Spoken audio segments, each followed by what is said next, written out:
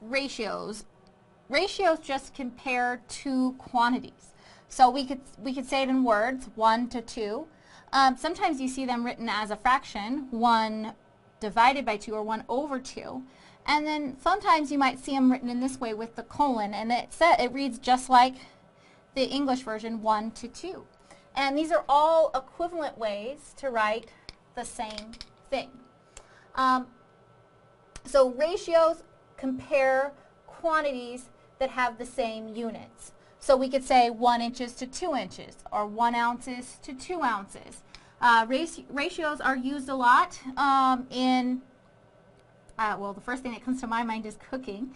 You see them a lot in recipes, right? You can bake based on ratios rather than following a recipe. The other place that they show up, that's probably more relevant to you, is in the healthcare field. Ratios are used a whole bunch to calculate dosages and things like that. So we need to know about ratios. So ratios compare two quantities with the same units. Rates, on the other hand,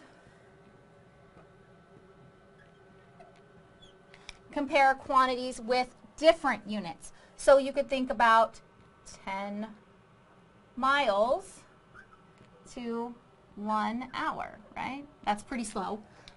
It's about, that would be pretty slow if you were driving your car. If you were running, that would be reasonably fast. I guess it just depends on what you're doing. So we've got miles and hours. We've got different units that we're measuring in.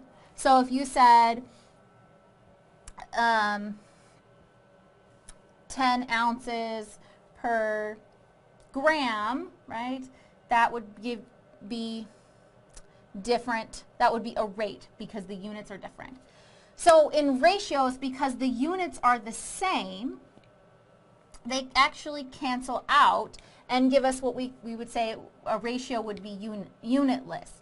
So for example, if I gave you something like, I said 2 inches to 7 inches, we could write, if we wrote it as a fraction, 2 inches over 7 inches. Well, you can almost think of inches like a variable, right? It's the same on the top and the bottom, so they cancel each other out and make just like we would if it were a x or a y, right? So we would end up with just 2 over 7.